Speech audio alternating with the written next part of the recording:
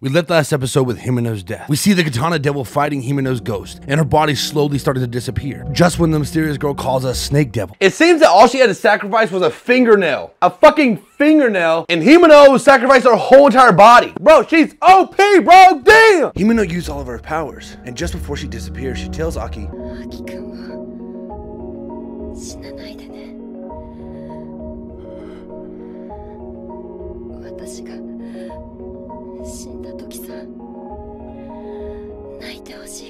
because she wants Aki to cry for her. Which is fucking weird. That's weird. I don't know. That's weird for me. As it was her last will. Her ghost devil managed to turn Denji into Chainsaw Man so he could save everyone. For the enemy is here because of Denji. Just like the devil they fought back in the hotel. But unlike that devil, they need Denji alive. For what for? Sacrificial things, man. They're gonna sacrifice him, bro. Oh! I'm just kidding. I don't know. It seems the Chainsaw Devil is really strong or desirable. The way so many devils and humans are going for him. So what could it possibly be that makes him so desirable? Now, real quick, guys, I want to make this very clear. Makima also wants him. I'm telling you, Makima is, Makima is boy, I'm just saying she knows something. Makima knows something, but she's not telling everybody. Denji versus the Katana Devil goes in round 2. And just like all the fights in Chainsaw Man, this fight is fucking crazy. It's brutal and greatly animated. Aki, who just lost Himeno, is still in shock and unable to do anything. And we don't even see where power is or what she is doing right now. The girl calls for backup on her phone. It seems like she's obviously part of a big organization now that like Kobina and all those guys had died and Makima also got shot and now they're after Denji. So it might be the ops of like the Devil Association. That's what I'm thinking right now. Just as quick as the backup appears, Denji manages to knock them out since it was just normal humans with guns. The henchman still managed to shoot him from the ground and backed into a corner. Denji decides to take one of the henchmen as hostage. Boom! Yeah, Denji's a fucking crazy man. It seems like Denji hasn't ever seen an anime because we all know that the Katana Devil really won't care. Come on, dude. He's a villain, dude. You don't care about those stupid henchmen. Ankle, put a sad henchman right here and let me kick him. He honors his name, and just like in every other katana fight in anime, he slowly approaches Denji, disappears, and reappears. I just did it.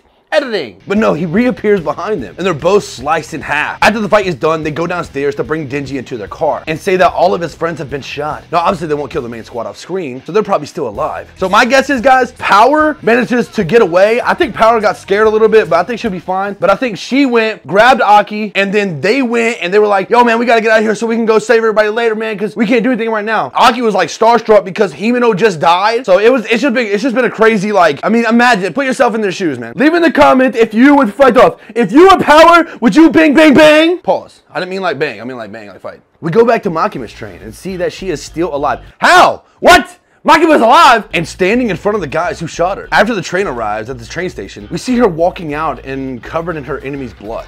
Guys, I'm telling you, something's up with Makima. Something is up with Makima. How did she, bro, we just saw her with her head shut off. Aiko, put her head right here. I'm gonna kick it. So apparently she's back alive. I don't know. Maybe her devil has like a quirk.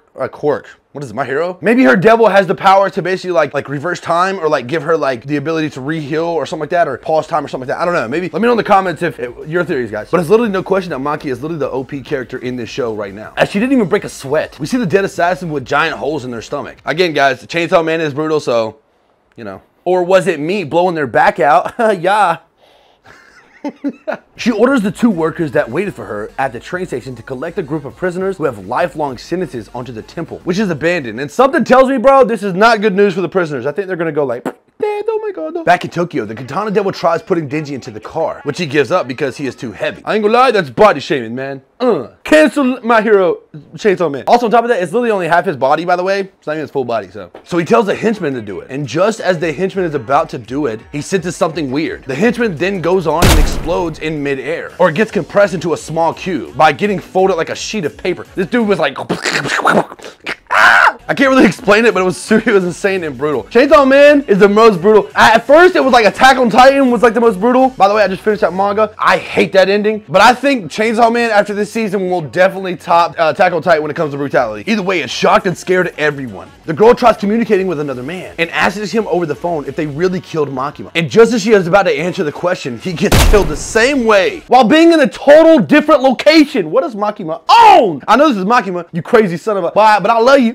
but I love you. Turns out our suspicions was right. It was Makima. And we finally get to see her power. While she is in Kyoto, she is able to kill the people in Tokyo, which is an insane distance, by making the prisoners cover their eyes, kneeling on the ground and saying the name of those she wants dead. While all of this happens, the eyes of her co-workers are also covered because nobody can see how she does it. Suspicious? I think so. The prisoners say the name and immediately drop dead. Okay, so hear me out, guys. Apparently she could bend humans like paper. But also on top of that, she has to have the people say the name of the people that she wants to fold, which is like some kind of like control that she has over that. I don't know. I really don't know. But also on top of that, she just got resurrected. So maybe she has multiple devils. Maybe she has multiple devils. She continues to kill all the henchmen from the enemy group while they try to run away and beg for their life. But none of that works, and they get killed brutally until there's nothing left but blood and their clothes left. She ends it by stating that's all she can do over this distance, implying that she is way stronger in a 1v1 battle. But just how strong is she? Right now, she seems like the Levi or like the Gojo of this universe. The girl and the Katana devil are still alive. It seems like they're a little bit too powerful to kill from such a distance. Just as they're about to run away with Denji, Kobina appears. What the hell is Kobina doing here? We saw what happened back when she thought they got shot. After the old lady shot Ari and aimed at Kobina, he jumped in front of her and saved her life. She managed to take out the old lady and survive. The girl calls up her giant snail again, but then out of nowhere, Kobina jumps on the snail.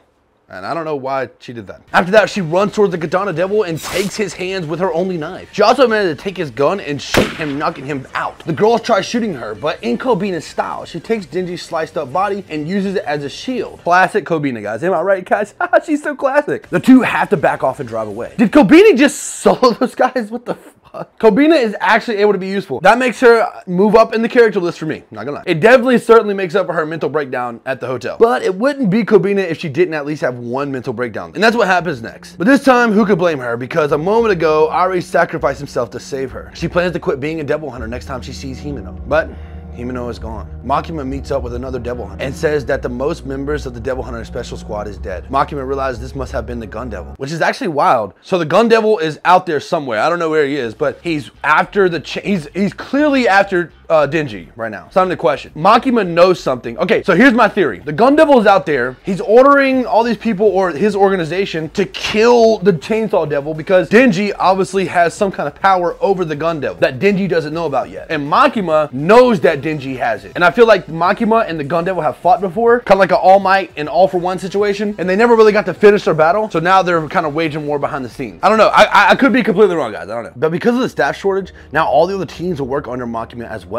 The informant they met, Madako, also quits his job then and there. And the two people who accompanied Makima from Kyoto back to Tokyo point out they won't join the special devil hunter squad. And you can probably guess why they don't want to join the special. I don't know how the other devil association or like the devil hunter association is affected by this, but it seems like they took a hit today. And again, it kind of reminds, I don't know about you guys, but it kind of reminds of the Scout Regiment in Attack on Titan. But anyways, guys, this episode was amazing. I absolutely enjoyed it so much. I hope you guys did. The Anime Dojo is almost at 5,000 subscribers. So if you guys want to join, hey, you guys can. There's plenty of room in the dojo. Go ahead and hit subscribe. Make sure you guys hit the like button and comment and let me know what you guys think is going to happen with Makima. It's Anime Dojo, and we're out.